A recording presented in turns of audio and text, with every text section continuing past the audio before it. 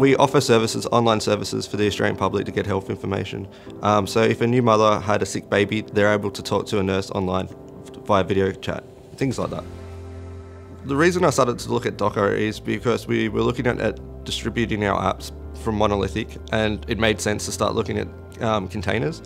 So the first thing we did is in our team, we internalized it and ran a project to get Docker up and running. Well, I'm the solution architect that looks after Docker, so I'm the Docker champion, if you will.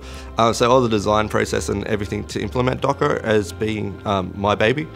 So we've gone at looking at Docker from a different angle probably than some other people. So we've gone for security first. So we've built stuff into our CD pipeline to do vulnerability scanning.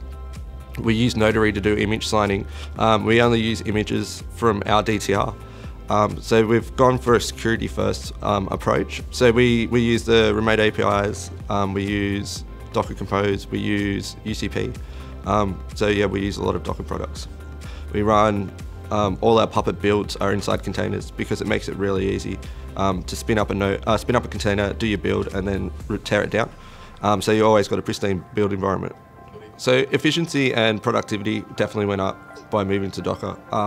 And the flexibility of allowing us to do things that we couldn't do before, like run asynchronous builds on multiple Docker containers on the one EC2 host. Before we'd have to auto-scale at EC2 host, which is slow and expensive.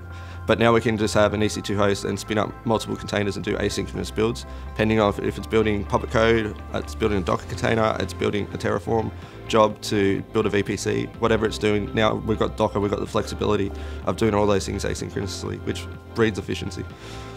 Docker has definitely been a tool that's let us run a lot quickly to get where we want to get to. It enables us with great freedom to do a lot of things that we couldn't do with just an EC2 instance.